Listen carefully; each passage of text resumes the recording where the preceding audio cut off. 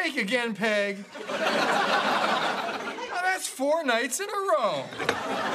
Oh, I'm sorry, Al, but steak is all that Kelly's secret admirer sent over.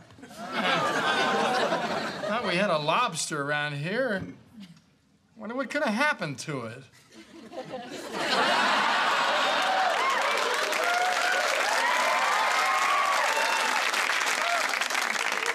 No drawn butter? What do they think I am? Bud, would you like some creme brulee? No, I don't want any creme brulee. Good, more for me. Aren't you two just the least bit curious about who's sending all this stuff? I mean, some mystery guy sees Kelly on a commercial and starts lavishing us all with presents. He could be a maniac. Oh, Bud. Maniacs don't send nice gifts like roses and chocolates and Chanel No. 5. I, for one, will not gorge myself on my sister's misfortune. That's your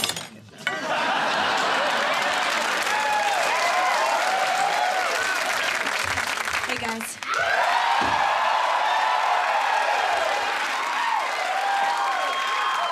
Guess what my secret admirer brought for me today? 12 long stem roses. Al, how come you never send me roses? I don't like you, Peg. Anyway, Mom, I was at my audition for Easy Off jeans. You know, the jeans so tight that you're the only one who knows you're wearing pants. Now, this is a nationwide commercial. I mean, all 13 colonies. So naturally, I was really nervous. Then all of a sudden, this delivery guy brings me these flowers. Oh. Any pork? No, Daddy. But the card said that my secret admirer is gonna come over here today at 5:30. Tell him to bring pork. Dad, don't you know what that means? He's stalking her. I know, I've done this to women.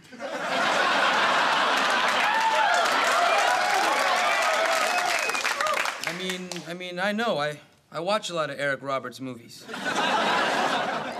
Budkenstein, first of all, following your hand to bed is not considered stalking.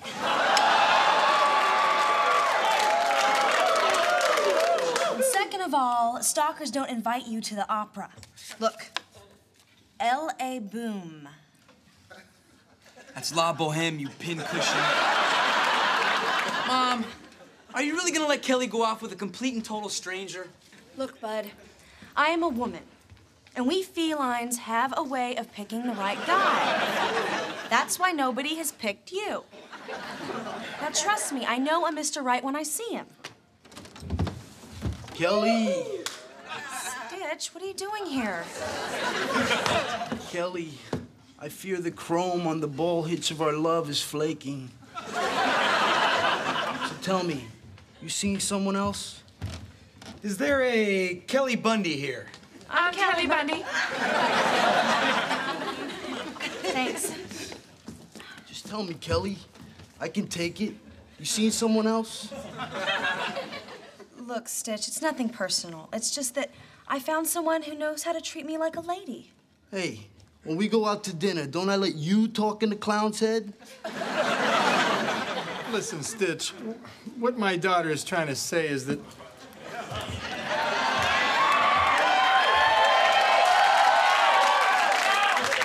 she may not be ready for a commitment just yet.